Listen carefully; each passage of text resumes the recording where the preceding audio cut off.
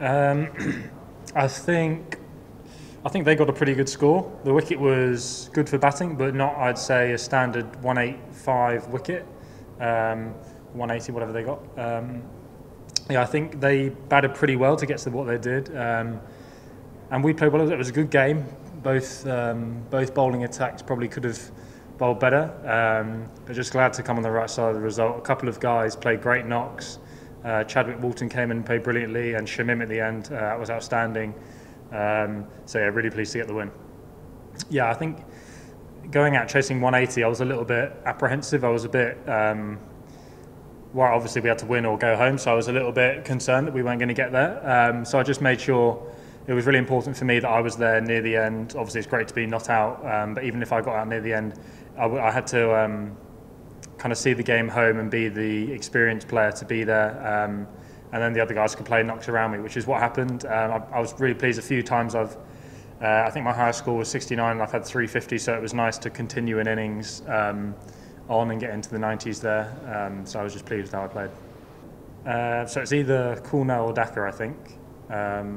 I don't really mind who we play. I've only played each team twice. I'm still getting to know Bangladeshi cricket and the bowlers who I'd be up against. So right now I can't really say who I'd prefer to play. But whoever we do play, we know it'll be here. We know the ground and the pitches now, and we obviously had a great win today. We needed a bit of emotion in that, so hopefully we can take some momentum forward and just play some good cricket and focus on ourselves. How it's been, I can't really complain so far. We've qualified for the top four. Obviously, it would have been great to be in the top two, but personally, I've been happy with how I've performed. I've come here and done what I wanted to do. I'm near the top of the run scorers, so hopefully I can keep that moving. And it's been great to learn more about the Bangladeshi pitches and the players, and just challenge myself on in different conditions that I would back home. So I've been really enjoying it so far. Yeah, well, I speak from my team. Obviously, there's a lot of young cricketers in the Chattogram team, and I've been incredibly impressed. I've loved the way Afif has been really positive with the bat, and he's obviously captained the last 2 games, I think. So that's been great for me to show. Great for him to show leadership and confidence that he has with the bat. Obviously today he ran down first ball and just tried to hit a boundary straight away, so he's growing in confidence. And all the way down, Akbar, as wicketkeeper, has just come in halfway through the tournament and showing great positivity. Even Shamim, the way he played at the end there. I think we're a team that's growing in confidence from where we were in the first game, and that is obviously shown by the young local players. Well, we know we've got to win 3 games in a row to win the trophy, so we've got to take it game by game. We'll find out after this game just going on that who will be playing, and then tomorrow we can rest, chill out, and focus on Monday.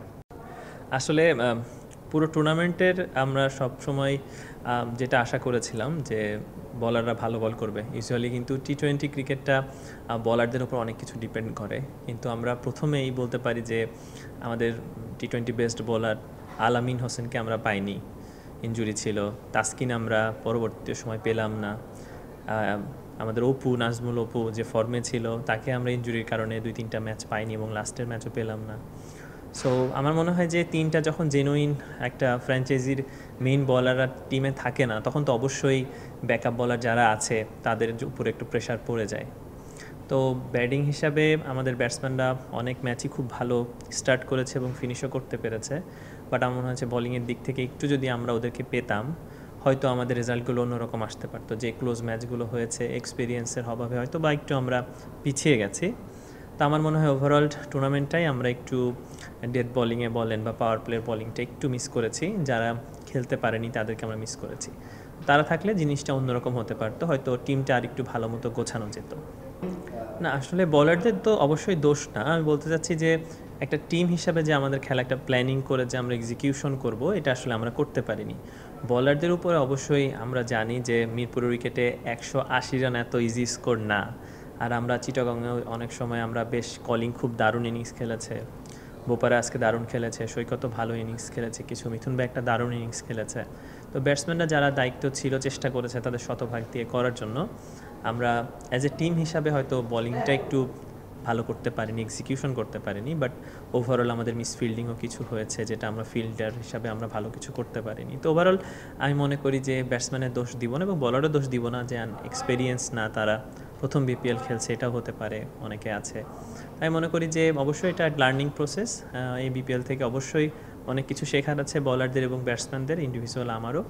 তো আমি মনে করি team হিসাবে আমরা যদি আরেকটু better perform করতাম, আর যদি এক্সিকিউশন ওয়েল হতো, হয়তো আমাদের রেজাল্টটা অন্যরকম আসতে পারতো।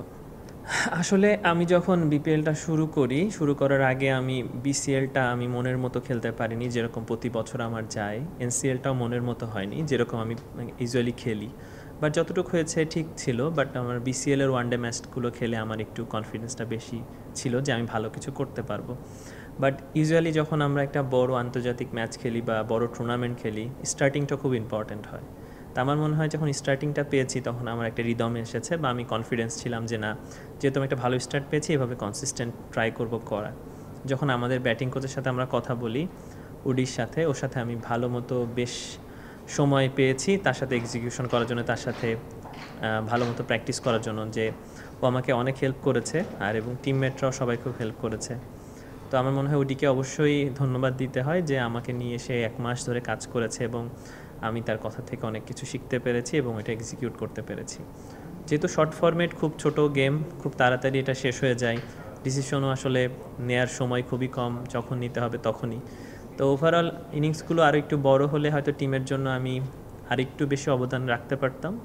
বাট যতটুকু করেছি আলহামদুলিল্লাহ, আল্লাহ যা দিয়েছে আলহামদুলিল্লাহ খুব ভালো দিয়েছে, শুক্রিয়া জানাই আল্লাহর কাছে। বাট অবশ্যই সামনে যে খেলাগুলো আসবে সেগুলোকে অনেক চেষ্টা করব ভালো খেলার।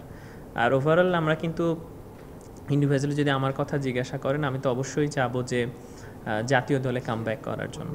আমি কখনোই আমার নিজেকে দূরে রাখতে চাই না জাতীয় দল থেকে, সবসময় চাই 3টা ফরম্যাটেই যেন বাংলাদেশকে প্রতিনিধিত্ব করতে পারি।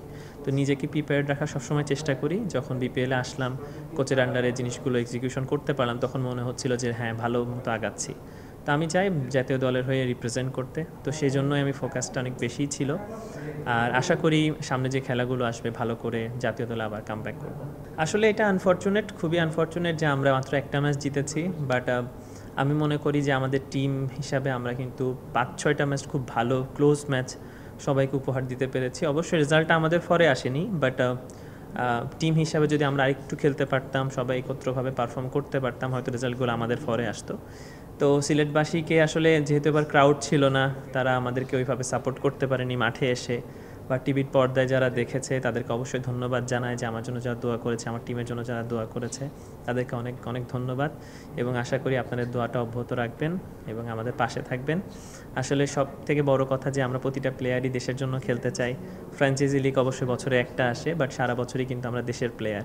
তো সবাইকেই সাপোর্ট করবেন, নট একটা সিলেট টিম বা ঢাকা টিম বা কুমিল্লা টিম। তো ওভারঅল ক্রিকেটকে পছন্দ যারা করে, সবাই ক্রিকেটকেই ভালোবাসবে আশা করি।